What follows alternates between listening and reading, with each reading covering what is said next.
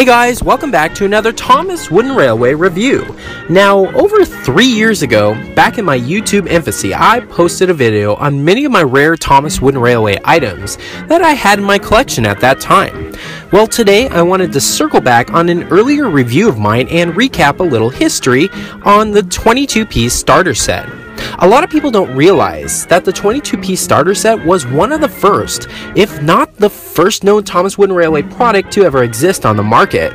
So this baby pretty much paved the way for the Thomas Wooden Railway that we all know and love today. In fact, contrary to what many people believe, Learning Curve, or Brio for that fact, were not the first companies to release the Thomas Wooden Railway line.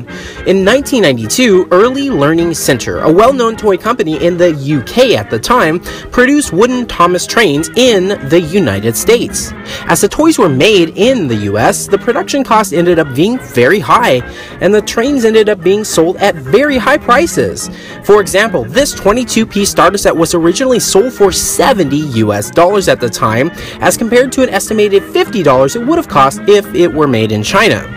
The UK-based company had its US office at 40 Pepper's Farm Road, Milford, Connecticut. It's also been said that the 22-piece starter set, at least the version I have pictured in this video with the first edition special engine shed, was only available as a mail-in order only, making it even more difficult to find on the open market today.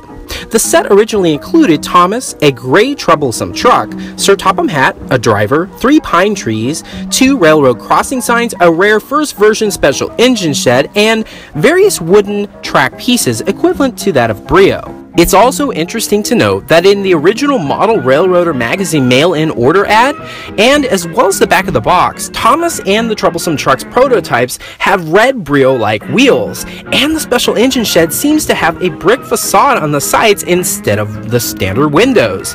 This set would later be retitled by Learning Curve as the Instant System Set number 2, and they go on to make a few more changes to this release until it was officially retired in 1997. But for me, this set sits on my shelf and serves as a glimpse into the past of what used to be and what was to come.